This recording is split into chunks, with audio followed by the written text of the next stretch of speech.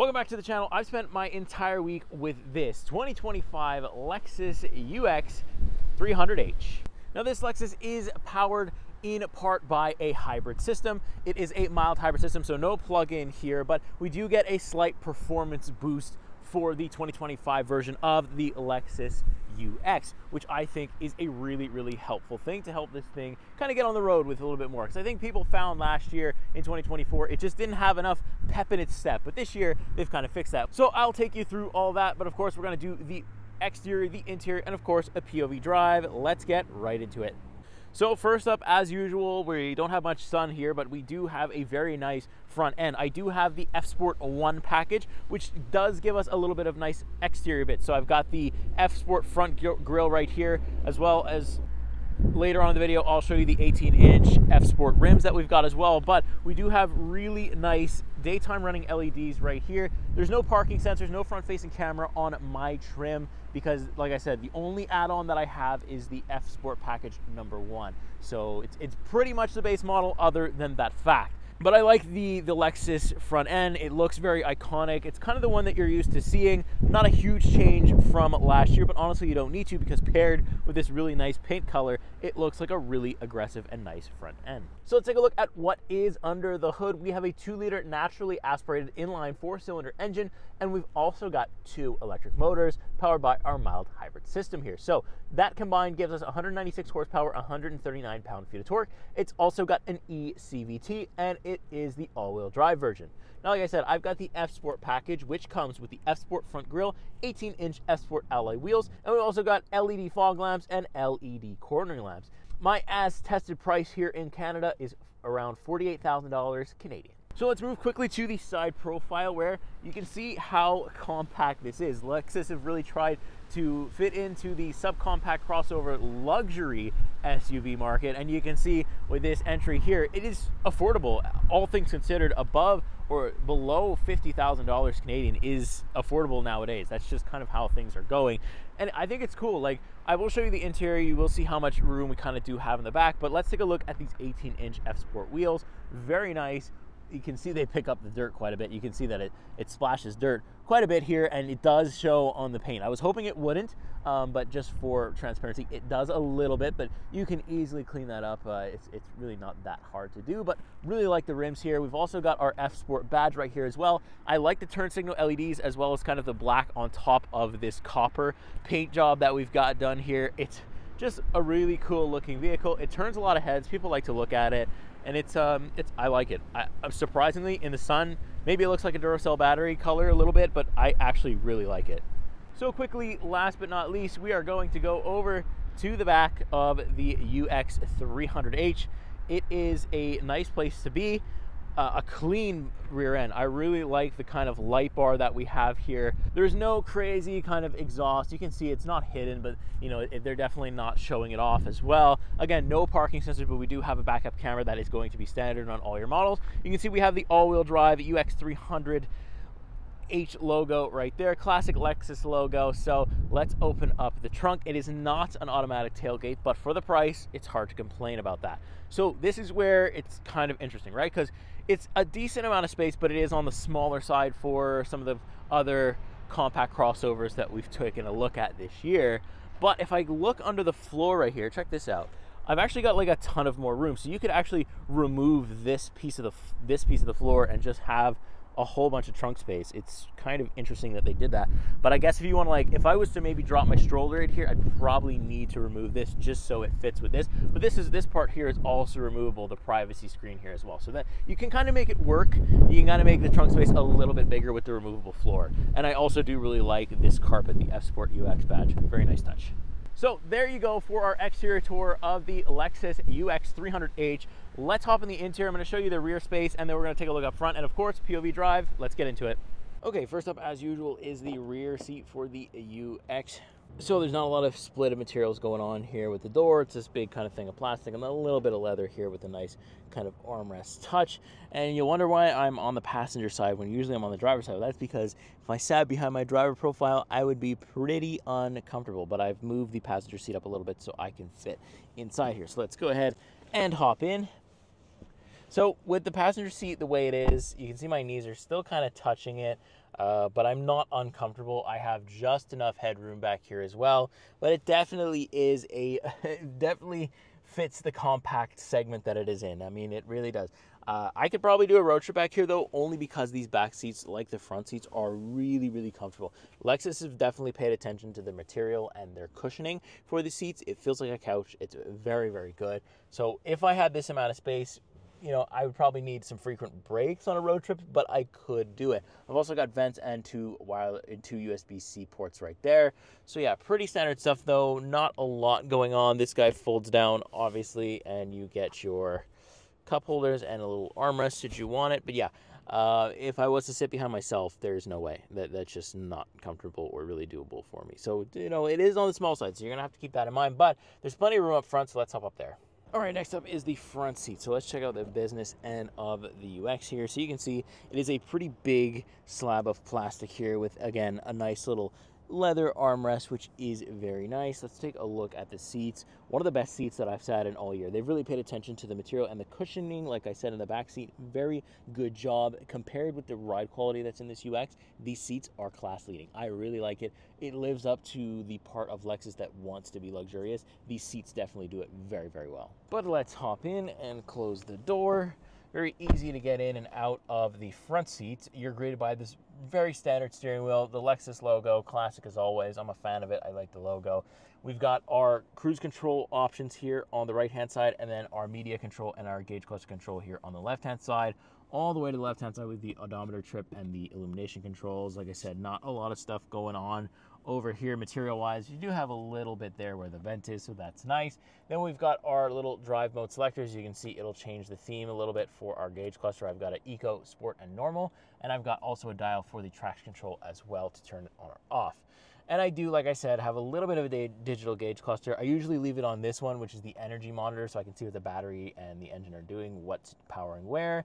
But I can kind of flip through this. It's very standard stuff. There isn't a lot that you really need to display with this car, so you know, I'm not really looking for a whole lot of different themes or anything like that. It's not something that I think that the general buyer for this thing is really looking at anyway, so this is perfectly fine. Then we move over to our digital infotainment. It is on the small side, but you can get an upgrade for a little bit more money, and you can get kind of a bigger screen and different things like that. You can also get a wireless charger in here if you upgrade. I don't have the package on my tester, so I am kind of stuck with this relatively small screen, but it doesn't bother me because I have got the wireless Apple CarPlay, wireless Android Auto.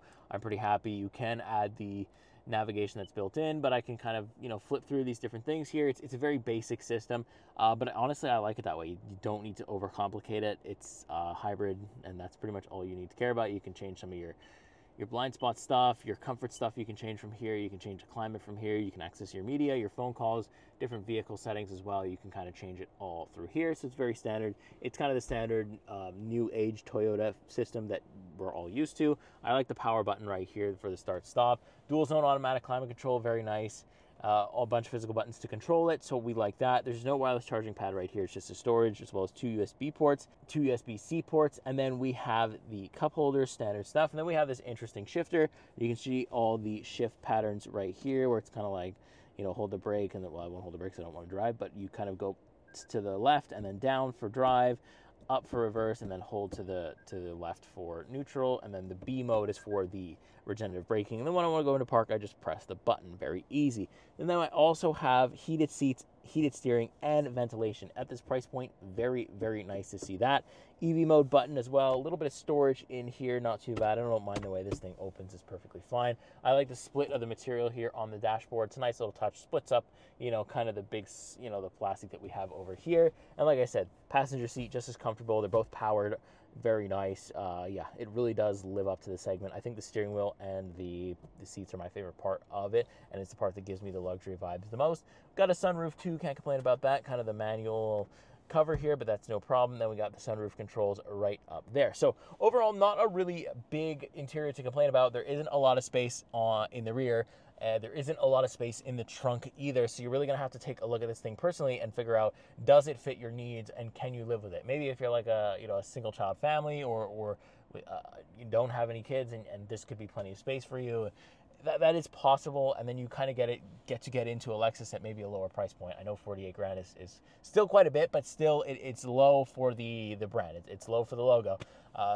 So yeah, so far I feel like the seats and the steering wheel and the ride quality and stuff like that lives up to it. Maybe not so much in the rear of the kind of luxury segment, but I do get maybe a little bit more luxury vibes from this than say something like same price Toyota. But I know that people say that you could take you can spec this out fully and still get a fully loaded Toyota Corolla, and that is also an option. But I don't know, I do think that Lexus does things quite nice here. So with that being said, let me throw that GoPro on my forehead and let me tell you how this thing drives. All right, on the road now, Lexus UX 300h. Let's do it. So it's been a really comfortable week, a very easy week. I honestly haven't visited the gas station at all since the beginning of the week, and I still have, how much kilometers do I got? I still got 370 kilometers, and I started with 600. So we're about a little bit more than half. So that's good to know.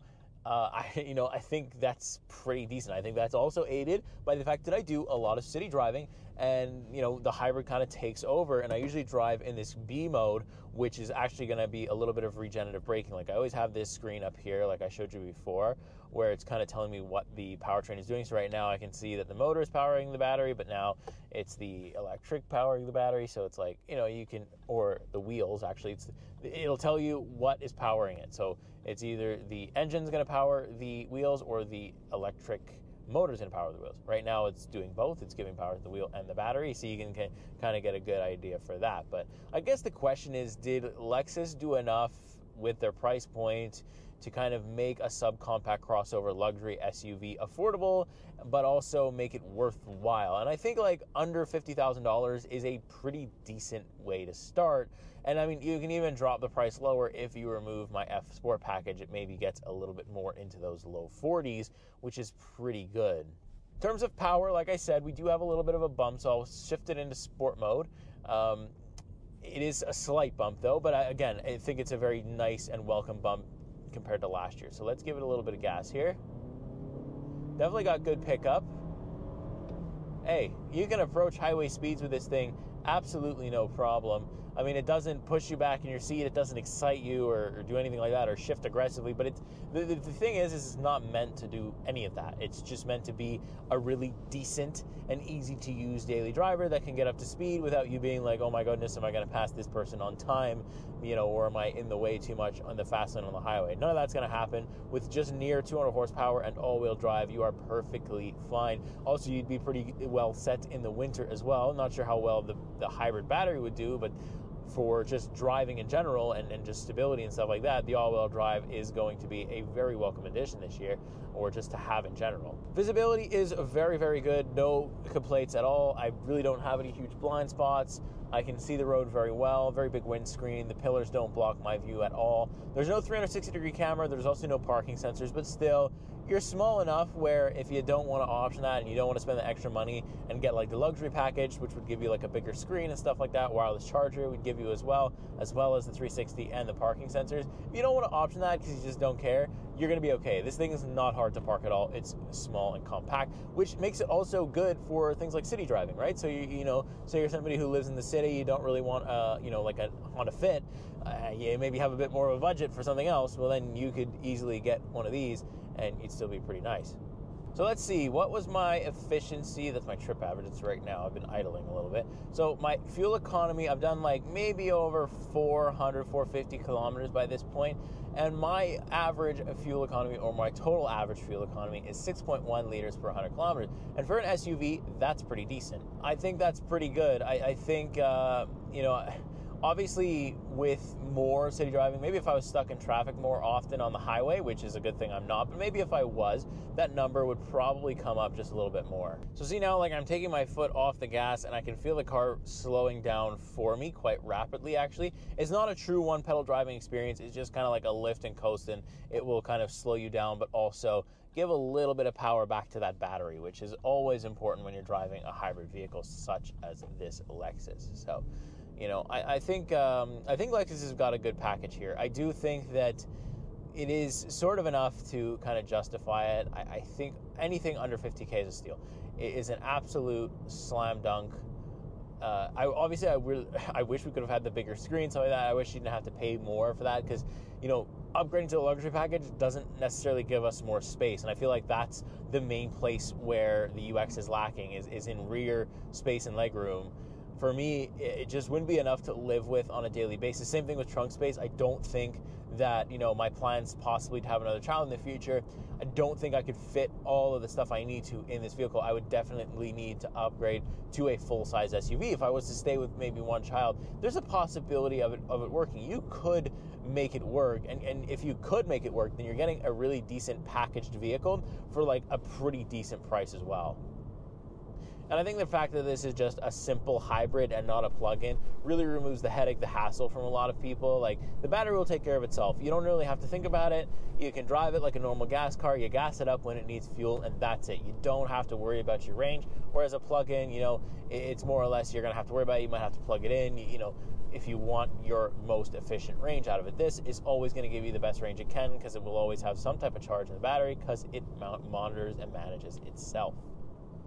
You can see here, as I let off the pedal a little bit, it just takes the power from the battery to keep the wheels going, which I think is really neat. I will say I was really surprised to see that I had heated as well as ventilated seats. At this price point, not something you always see, but I'm very glad that Lexus have included it here in this model.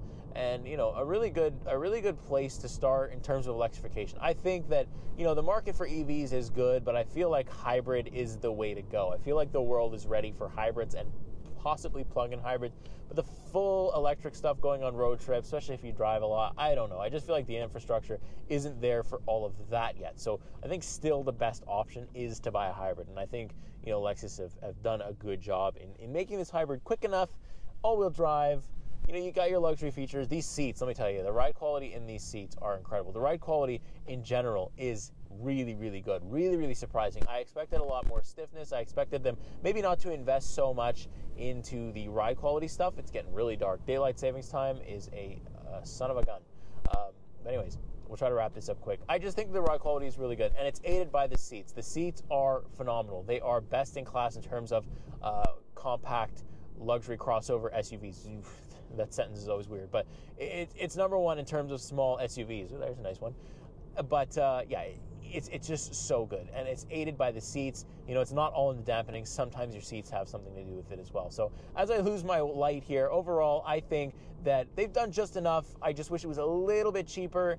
Maybe a little quicker would be nice, and maybe just have like a big screen as a standard, and you've got an absolute home run, slam dunk, out of the park, whatever you want to call it, you've got it. I think that's the only thing that's missing here with the UX, but overall, I liked it. Let me know what you think. Let me know, do you own one? Are you waiting for one? What is your situation? And do you like the one that I was able to show you in the video today? And with that being said, make sure you like, subscribe. I'll see you next week. See you in the next car. Take care.